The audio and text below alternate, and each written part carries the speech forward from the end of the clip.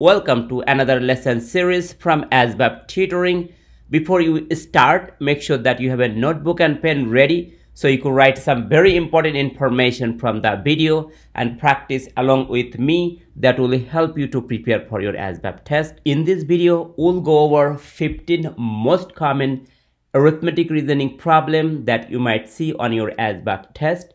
As you know, on the Asvab test, you cannot use the calculator. So when I read the question, pause the video and then try to do by yourself and then unpause and see how I do. This 15 question will be very helpful for your PyCat, Full Asvab or Cat IB. As some of you might know, Asvab Tutoring help over 10,000 people with our one-on-one tutoring program. So if you need a tutor, you could request the tutor from our website, and also you could download this application called Asvab Prep 2025. It has plenty of practice tests that will help you to prepare for that test. It has also prediction test that kind of tells you if you're ready to take the actual test or not. So let's get started. Question number 1. A plumber charges $45 for a service call plus $25 for each hour that he works at a customer's house. If he works at a customer's house for 3 hours, what will the customer bills be? So to do any kind of arithmetic reasoning problem, make sure that you read the question and fully understand. Many people in here, they just look at the numbers and then they try to do whatever they like to do. So just don't do it. So first read the question. If you don't understand the first time, read it again and then try to find the keywords. So you see here, plumber charges $45, right? So this $45 is a one-time fee. So many people get confused with this $45. So what you have to do first, you have to multiply 3 times 25 because he worked 3 hours the customer's house, and then add $45 to it. So that gives you the total bill. So let's see. So here you could see here, if you multiply 25 times 3, that will gives you 75, and then add $45 to it, that gives you $120. So that is the final answer. The correct answer is $120. Problem number 2. Faith went to the grocery store to buy apples. If each apple cost 78 cents and she spent a total of $4.68, how many apples did Faith buy? So, in order to do this problem, the first thing you have to do, you have to divide.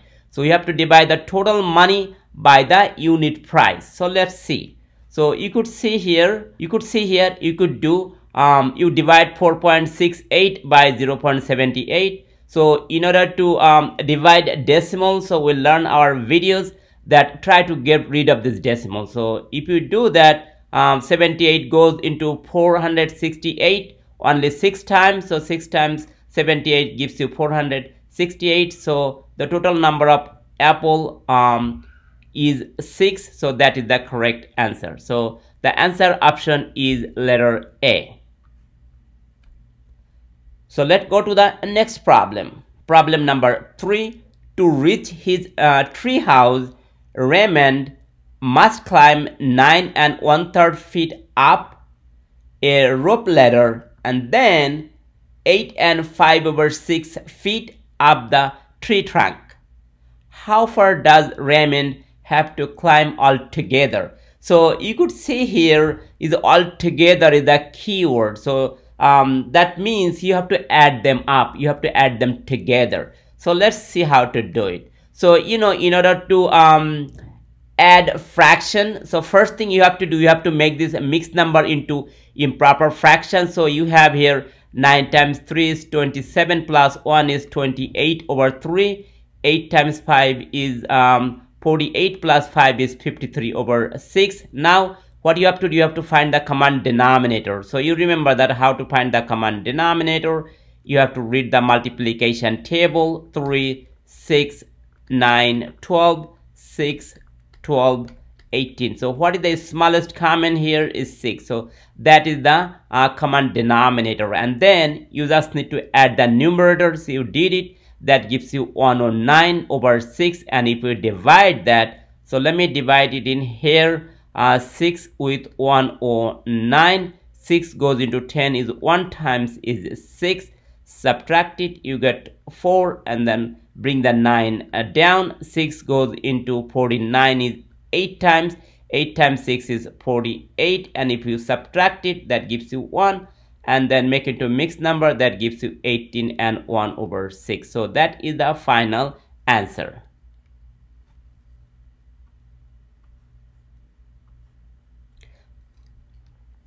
Problem number 4. Approximately how many 5 1/4 ounce glasses can we fill from 33 1/2 ounce container of juice, right? So there is a keyword here, so approximately, that means you kind of have to estimate, right? So if you just use your common sense, you could find the answer of this problem, but we'll do it. Okay, so let's see what you have to do. So basically you are pouring the juice from the container to small glasses. That means you are dividing, right? So let's do it. So if you divide it 33 1/2 with 5 1/4, first you have to make this mixed number into improper fraction. So you did 67 over 2 divided by 21 over 4. So you remember the division rule, Kentucky chicken fry rule. That means keep whatever you have in the left side, send the sign division into multiplication, and then flip it. So that gives you, when you multiply 67 times 4 is 134, and 2 times 21 gives you 42, and then if you simplify, that gives you 6. So that is the correct answer. So that is the answer for letter C. Next problem. A carpenter earns $12.30 an hour for 40-hour week. His overtime pay is 1.5 times his base pay. He puts a 46-hour work week, right? How much is his weekly pay? So it's very interesting question, and you might see this question over and over again if you took the test multiple times. So there are two things in here, is a regular pay and a overtime. So regular pay is 40 hours, and then 6 hours is overtime, and his overtime is time and a half of this number. So that means you need to multiply by 1.5 to get his overtime rate. So let's do it. So first, what you have to do, you have to find the 40 hour of regular pay, which is 40 times 1230, that gives you 492. And then if you want to find the overtime, you have to do 1230 times 1.5, that gives you 1845. And then you have to multiply that by 6, that gives you $110.70. And if you add them up, that gives you $602.70. So that is the correct answer. Next problem, problem 6. Each year, a restaurant rent is adjusted to the cost of living index.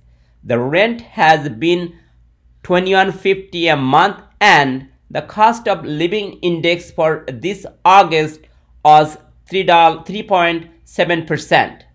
What is the new rent per month? So what do you have to do first? You have to find the how much you have to pay extra, and then you add to the original monthly rent. That will give you the total rent, right? So let's do it. So you have to do, anytime if you multiply percent, right, what you have to do, the percent, you have to make this percent into a decimal. That means you have to move always 2 decimal places from right to left. So then you multiply 0.037 with 2150, that gives you $79.55. So that is the raise after the adjustment. And then you have to add this 79.55 with 2150. So that gives you total $2,229.55. So that is the correct answer.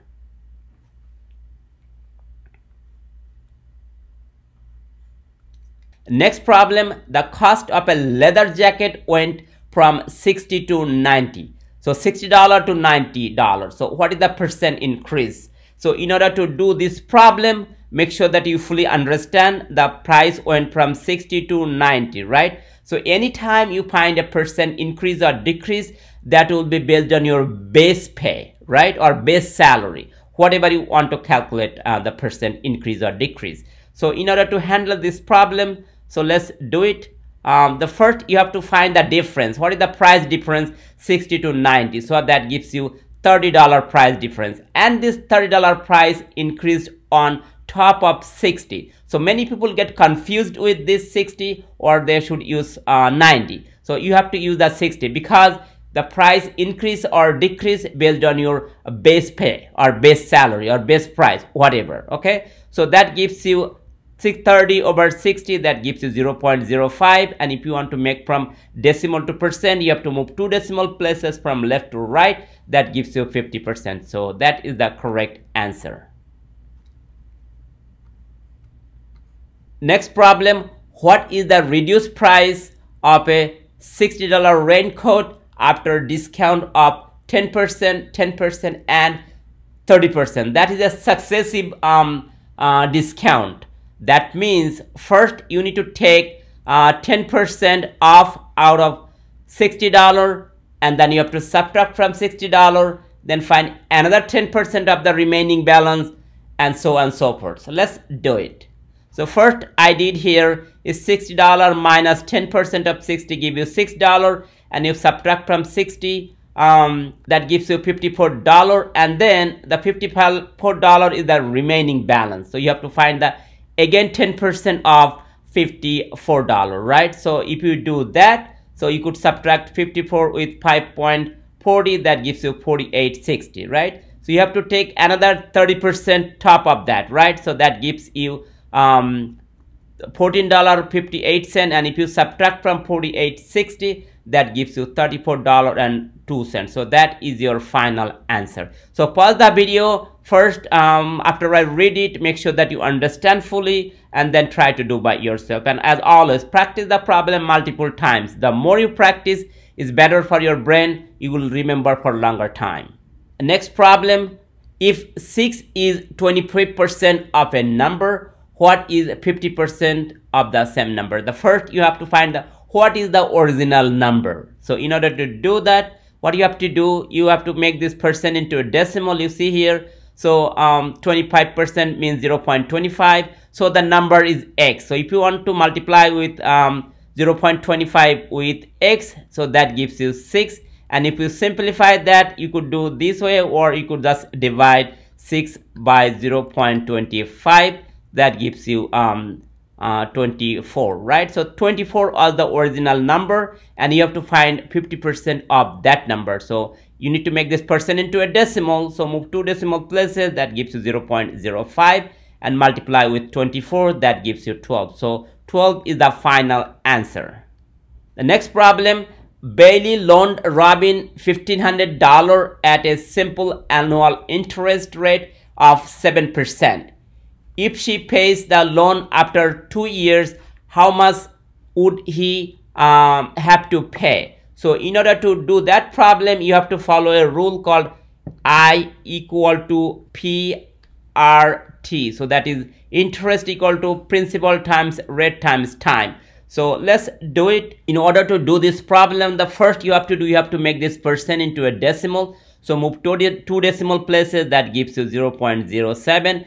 Then you have to find the total interest over 2 years. So 1,500 times 0.07 times 2, that gives you $210. And then you have to add this $210 with $1,500, that gives you $1,710. So that is the final answer. Next problem, on a trip, you drive 350 miles at an average speed of 60 miles per hour, and then return home driving at an average speed of 70 miles an hour. How long did it take to complete the trip? So what you have to do first, you have to see how long it takes to get there and how long it takes to come back, right? So you have to step the problem. Same 350 miles, so you have to divide 350 by 60, and then 350 by 70. So then you have like 2 times, and then you have to add them up.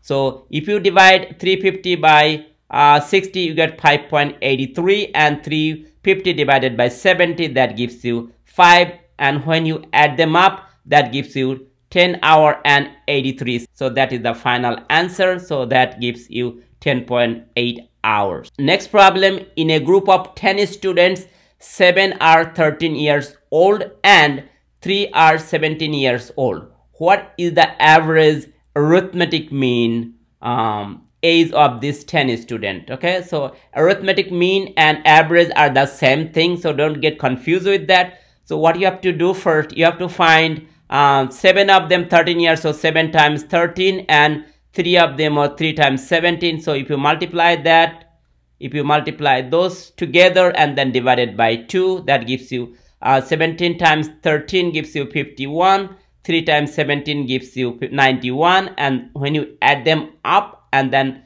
divided by 10, that gives you 14.2. So the average is 14.2 years. So that is the final answer. So as I said again, if you want to study more and do like more practice like that I did, don't hesitate, download this application from App Store or Google Play and keep practicing. Okay, if you still need help with our one-on-one tutoring, don't hesitate, request a tutor. We'll be happy to help you. As you know, Asvab Tutoring helped over 10,000 people to pass the test with high score with all military branches: Army, Navy, Air Force, Marine, Coast Guard.